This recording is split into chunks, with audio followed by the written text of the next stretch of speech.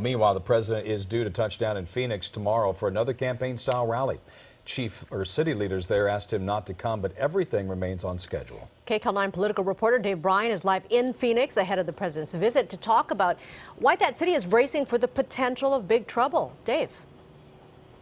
Well, Lena and Jeff, we're right in the middle of downtown Phoenix on what is apparently a pretty normal, quiet Monday night. The only thing hot here right now is the temperature. But that could be changing soon because tomorrow thousands of demonstrators and protesters are expected to take to the streets with conflicting points of view on President Trump. Very conflicting.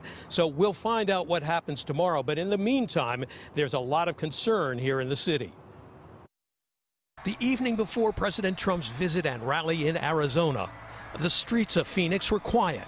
But behind the scenes, pro and anti-Trump groups and organizations are urging their supporters to show up in force on Tuesday to greet the president. He's had a couple of tough weeks with the North Korea stuff going on and then the racial problems in Virginia.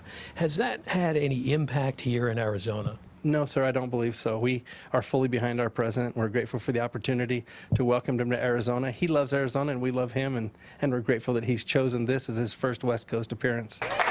Arizona's Republican chairman hopes this will be an opportunity to register more Republicans in what's already a red state. But Pastor Warren Stewart, who's one of the leaders of a peaceful march in opposition to President Trump, says he hopes the world is watching. What message do you want to send the rest of America with your march tomorrow?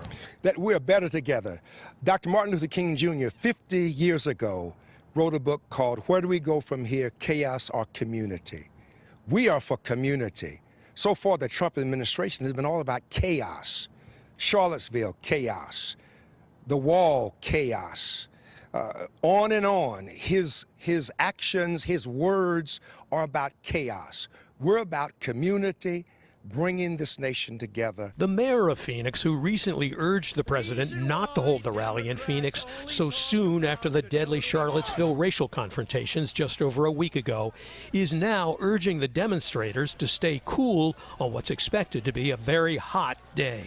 As mayor of the city of Phoenix, I am expecting you to be civil, respectful, and peaceful. And the police chief of Phoenix says her department will be out in force as well to keep the peace. We are well prepared. We will have maximum staffing during the visit. We've been working 24/7 since we found out that President Trump was visiting us in the area. Well, on top of all that, to add to the mix, there is another possible source of controversy, great controversy. The rumor has been for the past week or so that when the president comes here, he may pardon former Maricopa County Sheriff Joe Arpaio, a controversial figure to say the least. Arpaio was ordered by a judge to stop targeting Latino drivers for traffic stops, but apparently violated that order. There's the question of whether he should be pardoned or not. I talked to Arpaio tonight. He said he hadn't heard anything from the administration, doesn't know anything about it, but is that because they're just trying to keep the surprise? We'll find out tomorrow. We're live in Phoenix. Back to you.